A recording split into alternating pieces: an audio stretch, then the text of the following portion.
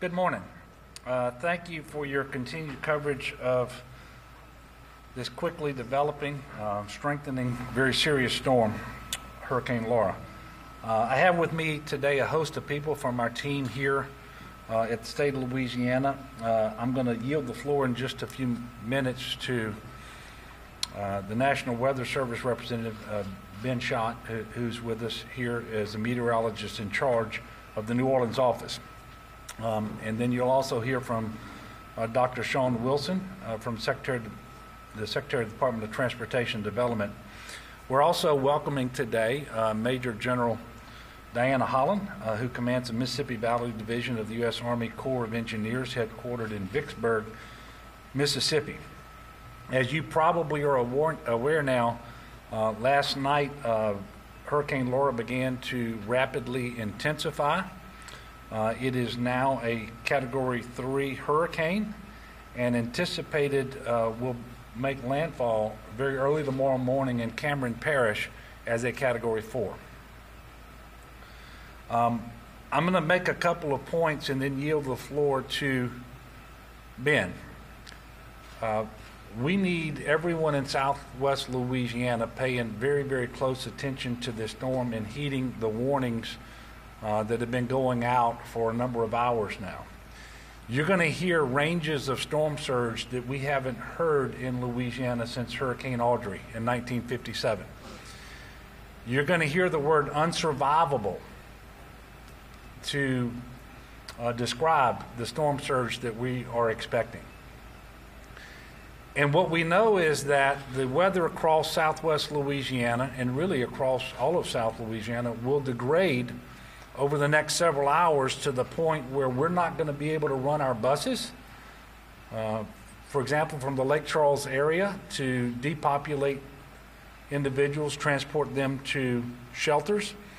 And at some point, a couple of hours after that, mid-afternoon or so, it won't be safe for anyone to be on the road down there. So people need to heed the warnings they've been given and to evacuate.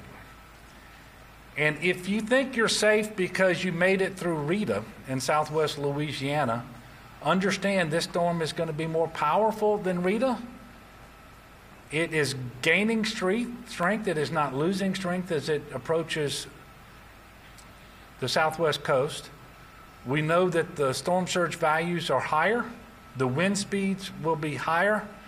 And so even if you built back stronger and you're up at 15 feet elevation, understand the storm surge is going to be expected to be 18 to 20 feet in that immediate area where this storm comes and makes landfall. We also know that it's going to hit overnight. And so for people who make the decision to stay, the worst thing you can do is when that storm really starts beating at your door, 1 or 2 o'clock in the morning, is to decide, well, I'm going to leave now, because that will be the absolute worst decision you can make at that point, because the transportation on ground level will be ultra hazardous, more hazardous than you staying in your home, which is why we need people to start evacuating now.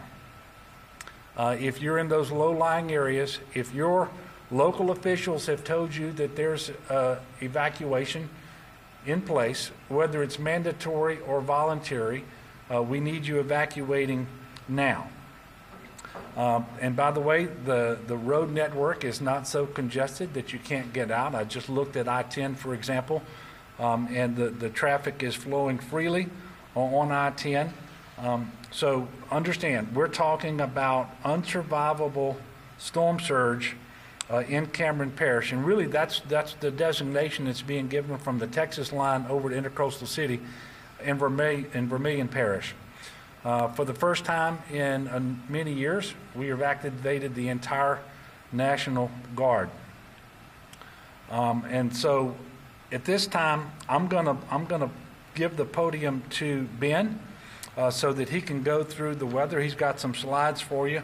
I'll come back on the backside of that and speak for a bit, and then we'll have Shawn Wilson from DOTD give you an update as well. Thank you, Governor. And with that, make sure we get started here.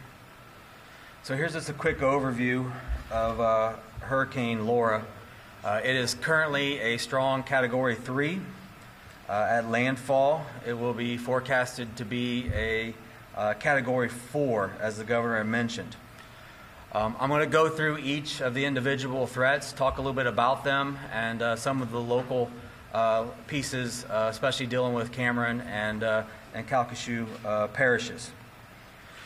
So here's the current track from the National Hurricane Center. You'll see right now, the thing that I want to point out is, see the two little circles that are on the map around the X. Those are the current tropical storm and hurricane force wind fields. I bring these up because this is a very large storm.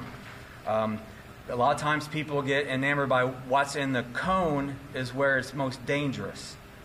And this is a great example of that's not always the case.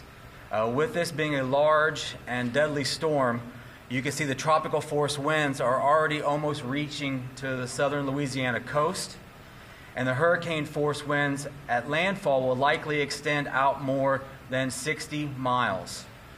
So you don't have to be right near the eye, you don't have to be right near the center line to see significant winds from this storm.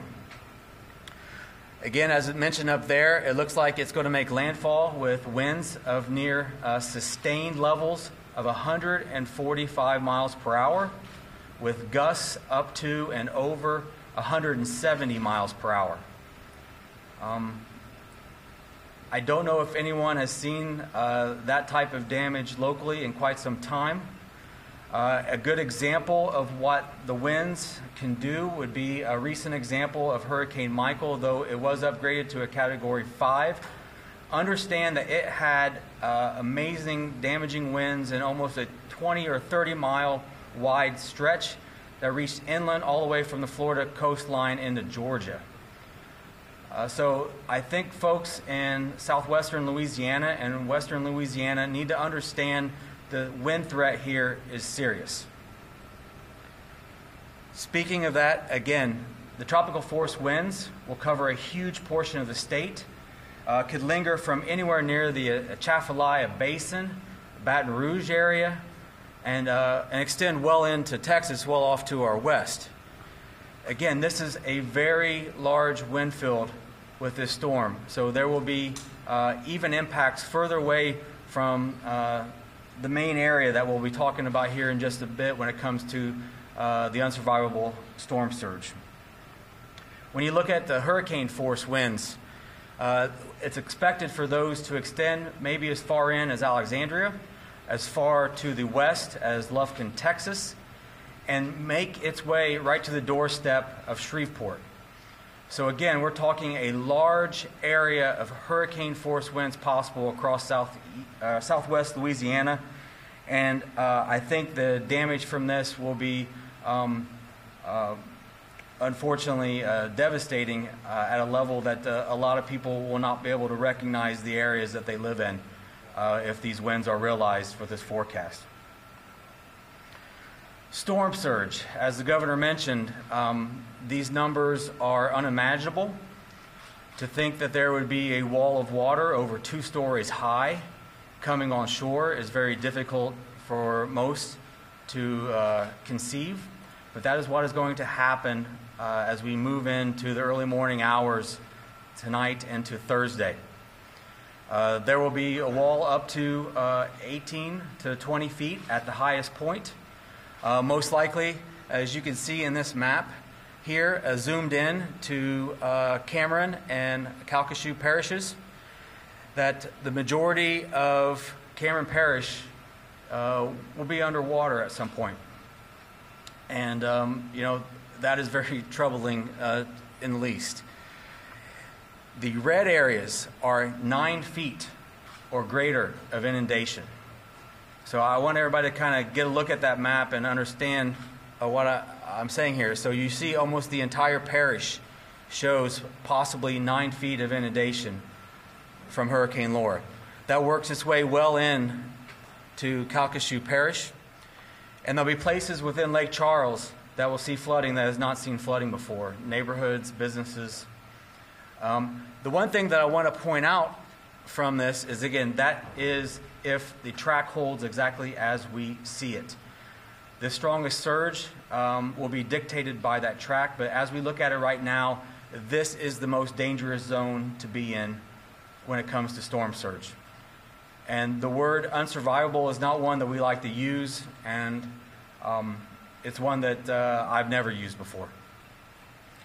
So this is what's most likely the worst case for southwest Louisiana. As we branch out, though, I do want to show that, again, this storm has wide sweeping impacts well outside of the most dangerous zone that we just talked about. There will be life-threatening storm surge as far east as Morgan City. So even interests that far east, people that far east, need to be concerned if you have anything to do with what's going on at the coast right now. And there'll even be some coastal flooding and some issues of a more minor nature across southeast Louisiana and into the tidal lakes. Unfortunately, the maps that I showed you do not account for rainfall. Those are just storm surge. So on top of the inundation that is possible from Hurricane Laura as it comes on shore, we are looking at up to 10 with localized amounts of 15 inches of rain possible along the coastal areas of the state. So you throw all that fresh water on top of the seawater coming in, again, you can imagine the picture that this may paint. Inland, as far north as Shreveport, flash flooding will be possible. So again, all portions of western Louisiana need to understand that the heavy rainfall can create quick flash flooding. And as the governor mentioned earlier, if you are trying to travel in the heart of this storm, you are putting yourself and whoever's in that vehicle definitely at risk. And with that, I'll wrap up my comments and switch it over back to the governor. And before I do, I just want to double down on his comment about Rita. It is something that a lot of people will use that as their baseline. And I just want to kind of mention it again, that there is no way to be certain that if you live through Rita and that you're hunkering down today in an area that there was an evacuation notice, that you will survive. And so please, as the governor mentioned, the Weather Service recommends everybody follow all local officials when it comes to evacuation notices. Thank you.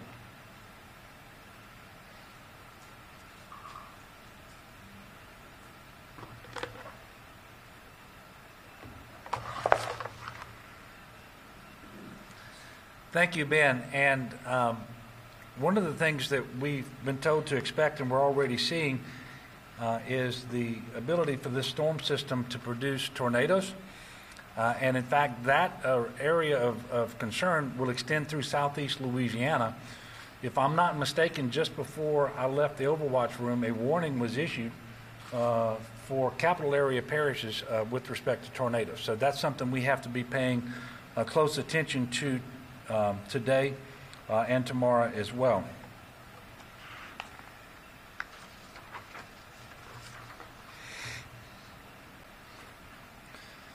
Obviously, a serious concern is people trying to drive on flooded roadways. It is normally the storm surge. It's people out on flooded roadways. That's what causes the most people to die, to be killed as a result of storms. So we're asking people to be particularly attentive to that. Do not drive through water if you don't know how deep that water is. It doesn't take much water to float an automobile. And you will sometimes lose control of the vehicle. It will be swept off the road because current is often imperceptible. And so we're asking people to be very, very careful about that. Certainly, do not disregard any high water signs or warnings that have been put in place by DOTD or by local officials. And remember that storm surge flooding is starting now in Louisiana. It's well ahead of the storm. It will just get worse over the next day or so, but it's actually starting right now in the lowest lying areas along coastal Louisiana.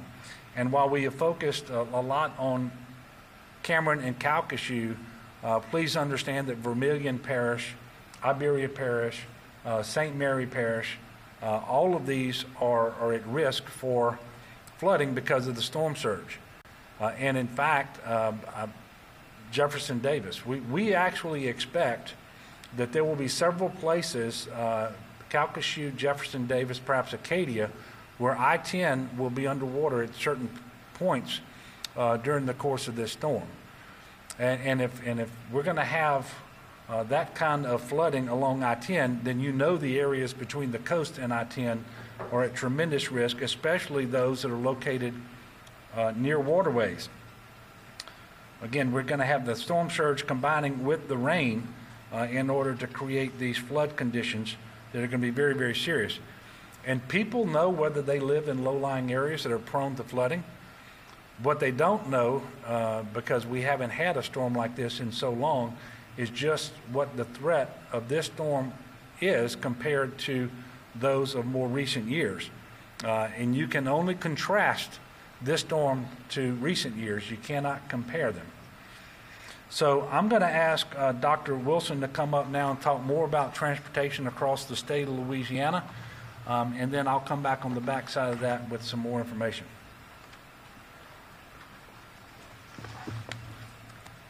Thank you, Governor. You know, to highlight the point you just made about storm surge, we have sections of LA1 in the southeastern portion of the state of Louisiana with standing water already, and it's not raining. So you can imagine what we're going to expect. And if you reflect back to the National Weather Service slide that showed Cameron Parish completely underwater, it's about 180 miles of roads that the state is responsible for in Cameron Parish alone that will be underwater.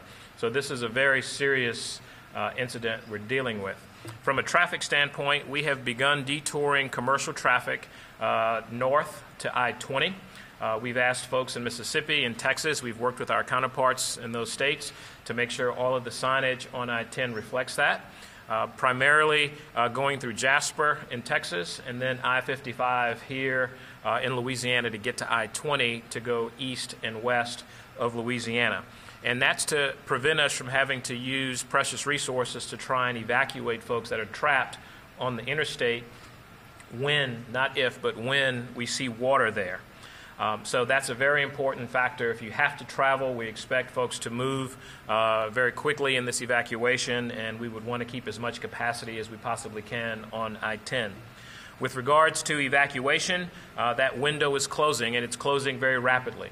The governor has worked very hard to make sure that we have all of the bus assets on the ground with staff at DOTD, and those buses are limited to 45-mile-per-hour winds. And before we left our UCG, they had their first gust coming from the first weather band.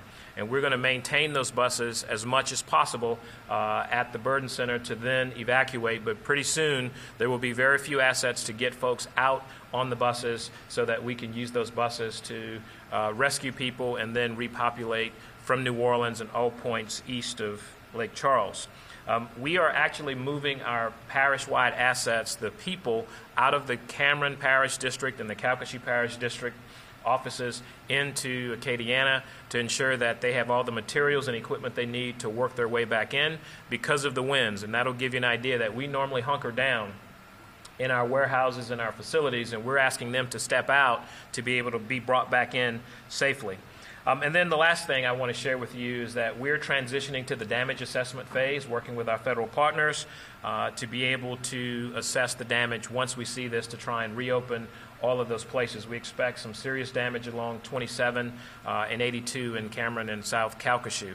511 is still available, 511la.org. You will be able to find all of the road closures that are related to water, inundation, and when they reopen. And then we also will have our MAP patrol, our motor assist patrol, that will continue to work for 24 hours a day. And so to echo what the governor said, we want to maximize our resources. We don't want to have to rescue you, so we would evacuate you now, and we would encourage everyone to please take full advantage. Be careful when you do that so we can get you safely back home once this incident is over. So with that, Governor, that's some comments on transportation. Thank you.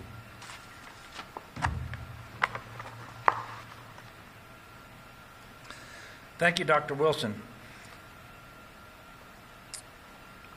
I also want to thank the National Guard for providing bus drivers, the work that's happened with DOT to provide the buses, and DCFS for the assistance we've been giving individuals yesterday and overnight to get them out of Southwest Louisiana and into non-congregant shelters. That's going to continue for as long as we can safely do it today, but that window is closing pretty quickly. We think we can keep those buses rolling at least till the 1 o'clock hour, maybe a little bit longer. We know it's safer beyond that for a couple of hours for individuals to get in their private automobiles and their own automobiles, I should say, and to move north and east to places where they can safely shelter. And we're encouraging them to start that movement now. And I will remind people that the roads are not congested. You will be able to get out. The CPRA is monitoring a total of 689 gates in the coastal zone, 410 of which are now closed. CPRA is also working to identify and pre-position pumps, generators, and other assets in south central Louisiana so that they can start to dewater southwest Louisiana as quickly as possible when it's safe to do so. They'll be working with the local levee authorities and government officials in order to make sure that we do that as soon as possible. We do believe that there will be extensive search and rescue following this storm.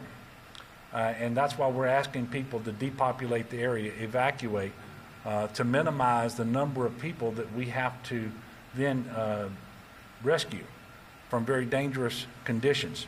But we do anticipate that search and rescue will be forthcoming. As soon as it's safe to do so, you should know that with the National Guard, Wildlife and Fisheries, the Fire Marshal's Office, and assistance we're getting from around the country with urban search and rescue, we will have a very robust effort that will start as quickly as we are able to do that. Speaking of the National Guard, they have more than 3,000 guardsmen presently that are providing support. Those numbers will continue to increase throughout the day. The National Guard has approximately 222 high water vehicles and 65 boats manned and staged in southern Louisiana, prepared to provide search and rescue support as needed. They also have 19 aircraft prepared to support Hurricane Laura search and rescue. With respect to commodities, they have 921,000 liters of water, 528,000 MREs strategically placed and ready to support the citizens of Louisiana. And I will pause again to say that our team in Louisiana, when it comes to disasters, when it comes to responding, we have the very best anywhere in the country. And I want to thank all of them at every single agency, and we also appreciate all the work that happens on the local level with sheriff's offices and fire departments and OEPs and you name it, and just people being good neighbors to one another. And certainly we're going to need some more neighborly love as we prepare for, respond to, and recover from this particular storm. I want to remind everybody that we have this historical storm at a time when we're already in a public health emergency. And the COVID situation remains very serious in Louisiana as well. Today we're reporting 846 new cases and 32 additional deaths. You all are expecting an announcement today on my executive order, which expires on Friday. I will tell you now we're going to extend the current Phase 2 order for 2 additional weeks and take another look at it at that point in time. The challenge is we're basically going to be blind for this week because we're having to discontinue much of our community-based testing, whether it's the surge testing sites, federally sponsored, or our community testing sites. And this comes at a particularly bad time for us because it's 2 to 3 weeks since we resumed K through 12 education. And since we started moving young people back onto college campuses, this is when you would really want to be looking really, really hard to see those first signs of whether we're going to have increased cases, increased positivity. We won't be able to have that this week. Secondly, we know tens of thousands of individuals from Southwest Louisiana in the area with the known highest positivity in the state are now evacuating to all parts of the state and will be there for some period of time. Obviously, this poses additional risk. You should know that we were already high, I should say red, in terms of new cases per that exceed 100 per 100,000 in population over the previous 7 weeks, and about half of our parishes continue to be red with a positivity of more than 10%. We also know that the next 2-week period will include Labor Day. We certainly don't want a type of spike that we saw on Memorial Day to happen while we are blind in terms of what the testing would otherwise reveal to us. So the prudent thing is to go 2 more weeks and then do an analysis of where we are, assuming that we're going to have the data necessary to inform the decision then. But we're going to be working really hard to do this. I will tell you that the recommendations from the White House are that we continue at our current level in terms of staying at phase 2 with all the current restrictions, including the closure to bars for on-premises consumption, the statewide mask mandate limiting gathering size, and so forth. And that was made very clear to me earlier this week with a phone call from Dr. Birx, who called us to discuss specifically the situation here in Louisiana. And of course, at that time, she didn't know, I guess none of us knew exactly how we would be impacted by this storm, and we still don't know. Because once the storm is over, I can only imagine that there will be hundreds, if not thousands, of more individuals who, because they're going to be rescued, we're going to have to put them in shelters, and we're going to continue to try to do that in non-congregate settings, such as hotels and motels. But there may be some period of time, maybe as a transition, where we're going to have mass sheltering available in the congregate setting. So we've got a lot going on in Louisiana. This is the appropriate thing to do for all of those reasons. And I'm asking everyone in the state, please don't get so, I'm not going to say distracted, because we need to be paying attention to the storm, but don't solely pay attention to the storm. Understand we still have this COVID situation. And everything we do, we need to be wearing the mask, we need to be practicing social distancing, good hygiene, and so forth. Incredibly important. In fact, it's more important now than ever before, not just because of all the evacuations, the sheltering, the activities responding to and recovering from the storm, but in the last couple of weeks, 1/4 of the state's population was re-engaged in the education process. So more than 1 million people are students or faculty and staff, K through 12 and higher education, and for the first time since March, they have been reactivated with respect to education across the state of Louisiana. So I am imploring the people of our state to do what you always do, and that is to take these things very seriously, be a good neighbor to one another, but understand that being a good neighbor right now means being distant, at least physically distant, socially distant, and wearing a mask. I'm encouraging any individual out there who has questions or they have a need around transportation. They want to know where they go to shelter or where they go to be picked up and brought to a shelter. Call your Office of Emergency Preparedness. You can find that number at getagameplan.org, and there's a contact sheet. You go there and you will find your parish OEP number so that you can call them and get that information. You can also text LA Shelter to 898-211. LA Shelter to 898-211. So, look, this is a very serious storm. In the 5 years I've been governor, I don't believe I've had a press conference where it was my intention to convey the sense of urgency that I am trying to convey right now.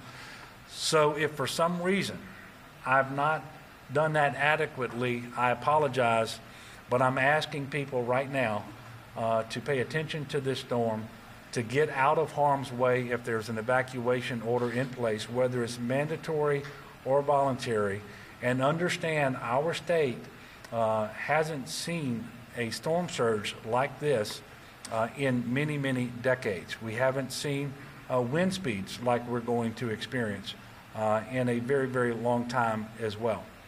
So with that, I'm going to pause to take your questions for a bit, and we'll remind you that you can direct your questions to anyone on the team. Yes, sir. Governor, how many people have been evacuated so far in the state of the world, and how many do you expect? It seems like such a wide swath. Yeah, well, we know that we've got about 2,000 hotel and motel rooms tonight that we've contracted for, and we're continuing to contract for more as we find available rooms. Last night, we put up more than 800 in hotel rooms, and the vast majority of people, however, who evacuated are not asking the state for assistance. And there's a little difference anytime you're in a different part of the state. The vast majority of people who are evacuating from Southwest Louisiana, because we don't have a lot of public transportation there, they own their own vehicles and they're getting out on their own. So the best guess I can give you, looking at the traffic from yesterday and what I've been told today by parish leaders, it's tens of thousands of people who have actually left Southwest Louisiana, but it will probably be by nightfall tonight around 2,000 or so that we have assisted in getting out and getting into a shelter. And again, I think these numbers are going to go up after the storm once people have to be rescued from a house that is not habitable, and then we're going to be putting them up in shelters. Again, first priority will be non-congregant sheltering, but in order to transition and get them into those hotel and motel rooms where they're available, we may have to at some point open up congregant sheltering, which we will do. We're ready to do that if we have to. Yes, sir. In terms of National Guard troops being deployed and more than this mentioned more than 3,000, where does that scale in terms of deployments in the past? We haven't activated the entire National Guard since Hurricane Isaac, but we're doing it now because we anticipate a need for very robust search and rescue efforts using the full array that they have: aircraft, watercraft, high water vehicles, but also we're leaning forward to restarting our community-based testing as soon as we possibly can, and so National Guardsmen are running those sites for us, both the federal surge sites and the sites that we're running ourselves as a state, and they're also doing work at food banks, and so we still are in this pandemic emergency, and that's why we're going to have the entire National Guard for some period of time. Understanding that many National Guardsmen in their 9-to-5 jobs, their regular jobs, are first responders, and many of them actually live in the areas that's actually being evacuated. So General Waddell is managing all of that and doing extremely well at it, I might add. And I've been very gratified to receive calls from neighboring governors offering their assistance, and we will be drawing up on their assets, particularly in the National Guard, because not every state has the same type of equipment and the same type of trained units. So we'll be looking for Mississippi, Arkansas, Texas, and by the way, beyond that, we have people on the ground in Louisiana now, not National Guard, but search and rescue individuals from Tennessee and from elsewhere, and so that we have staged an awful lot of resources and assets that we're going to be able to bring to bear just as soon as it is safe to do so. And look, we know we're going to have to do search and rescue, but I'm imploring the people in low-lying areas who've been asked to evacuate, do that so that we don't have to come looking for you, and we can go spend time on other individuals who may not live in an area that is prone to flooding, or for some other reason they just can't get out. But those people who can, you've got the time to do it now. So please do it. Yes, sir. Governor, are you still concerned that people in Lake Charles storms in the southwest part of the state aren't evacuating in big enough numbers? And also, do you think the state's going to have enough hotel rooms available after the fact, once homes are destroyed and people need a place to stay? Or is that why you think there's going to be need for shelter? Yeah, well, first of all, I'm always concerned about whether everyone's evacuating who needs to be evacuating, especially when you hear things like unsurvivable surge. And we know that we're going to have life-threatening floodwaters in places that haven't seen it in a very, very long time. And so, yeah, I'm concerned about that. That's why I started this press conference, so I didn't want to wait the 40 minutes or so to make the point. I wanted people to have that 40 minutes to start putting things in their vehicle and getting out of the area. So, yes, we are concerned.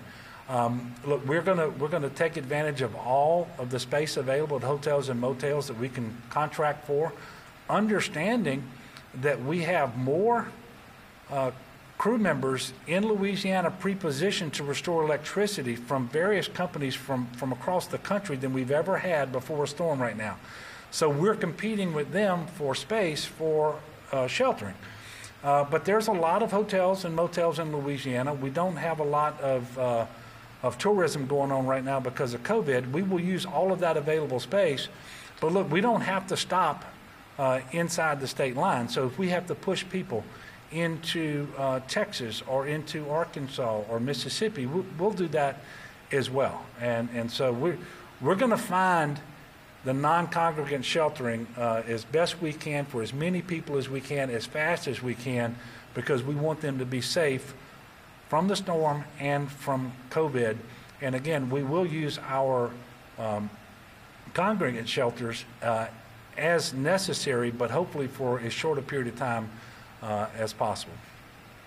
Yes, sir. Has the state identified any areas or any facilities in particular that congregate sheltering will be used? Well, we own shelters in the Alexandria and Shreveport area, and I'm hesitant to tell you the answer to this because we don't want people driving up to those shelters yet because we're still directing people to hotels and motels. But you know where they are in Alexandria, the mass shelter facility we have there, the mega shelter, and also Joella up in Shreveport. And look, there are some parishes that have shelters open as well, but we really don't want people using that congregant shelter unless it's an absolute last resort. And by the way, when we use them, we're going to make them as safe as they can possibly be during COVID, but we cannot make them as safe as if people are able to occupy a hotel room or a motel room and get those families together and not in close proximity to people from outside the household. But we're going to have masks. We're going to have distancing to the maximum extent possible. The sanitation is going to be there and all of those things. But we just know that environment is more conducive to the spread of the virus than a hotel motel. Greg.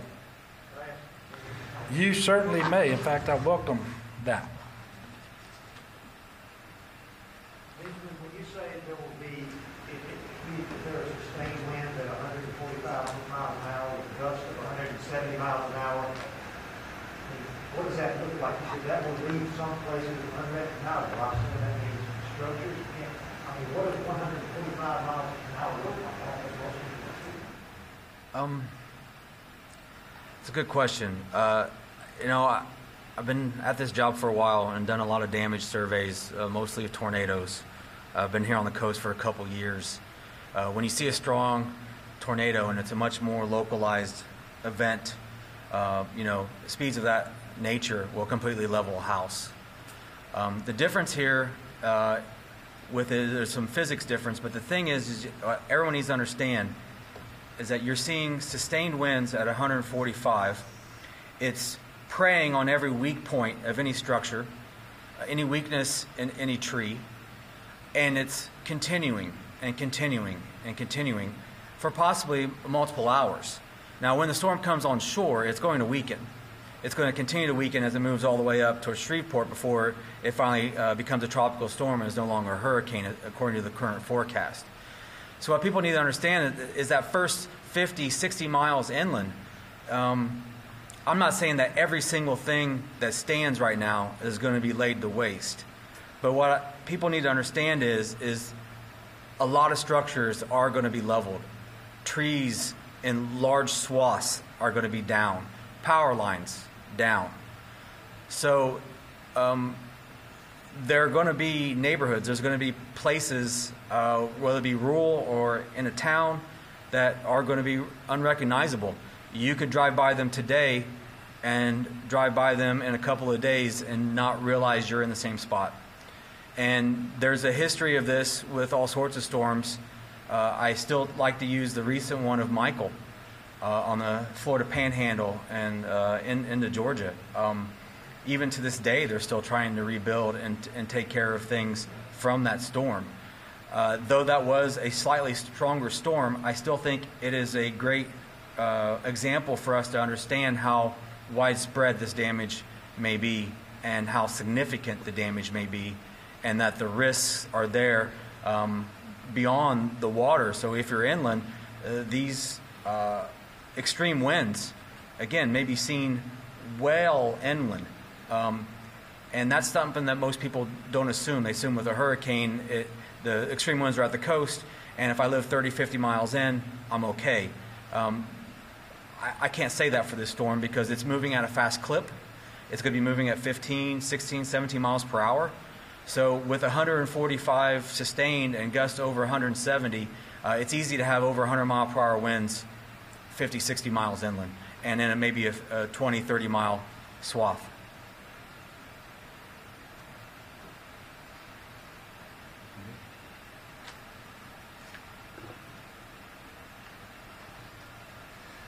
Yes, sir.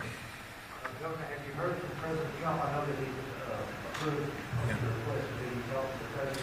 I talked to the president on Sunday. I spoke with Administrator Gaynor yesterday. I also spoke with Secretary Carson yesterday. I will speak with Secretary of Commerce, Wilbur Ross, later today. I have not spoken to the president since Sunday, but they've been paying a lot of attention to us here, especially out of FEMA Region 6 in Texas. Our communication is good. It's more important right now that we're talking to the people in Southwest Louisiana because, quite frankly, what Washington can do for us, and they're already working on this, is all post-storm relief now. We still have a few hours left, but that's all we've got is a few hours to get people in a better position, and that's what we're focused on right now. Okay, so look, I want to, again, urge the people of Louisiana to take this storm with the seriousness that it clearly deserves. Put yourself and your family in the best possible position in the next few hours. That means evacuating from those areas that are under an evacuation order, voluntary or mandatory. And once it gets dark, understand the weather's going to degrade so fast and it's going to be so bad. The worst thing you can do at that point in time, if you're in Southwest Louisiana, is to try to leave then, because there will be many more hazards on the road. And look, it's going to be really, really tough in your house as well, which is why we're trying to get you to make the right decision now, and that is to leave. The second thing is you may not have good communications as the storm comes ashore, because telephone lines and cell towers and so forth may be interrupted. But even if you have good communication and you try to call for help, we don't typically send out first responders to help while an emergency, while a hurricane is raging. And so you're not going to be able to avail yourself of assistance should you need it. And so we're trying to get you to heed the warnings now so that doesn't happen. And then finally, I would encourage people to pray for our state and for people all across our state, particularly in Southwest Louisiana. Look, when you get a briefing like Ben just gave us on what to expect from this storm, it's kind of hard to know what to pray for, but I know that we're faithful people here, in Louisiana. We know how to pray and for one another and for our families, and I encourage you to do that so that the impacts won't be what we just heard discussed, or that if those are the impacts, that the people who are vulnerable to it get out of the area so that we don't suffer the loss of life that would otherwise occur. So with that, we don't anticipate having another press conference today. We will if something changes, if there's information that we need to convey to you all. I would anticipate that we will have a press conference tomorrow. We'll give you the exact time on that. But just because we're not going to have another press conference from here doesn't mean people shouldn't be paying attention. Watch your local news. Look at the National Weather Service. Pay attention for directives coming out of your offices of emergency preparedness and other local elected officials. And when you get that information, use it to make the best possible decision and make those decisions timely, because our window is closing over the next several hours. So God bless you. God bless our state. Let's do the best we can, and I pray that the next time I speak to you all, we're talking about how we were able to cope, and the fact that people did heed the warning and evacuate, that we were able to get them into safe shelters, safe from the storm and safe from COVID, all of those sorts of things. But we're only going to be able to have that conversation based on what people do over the next couple of hours.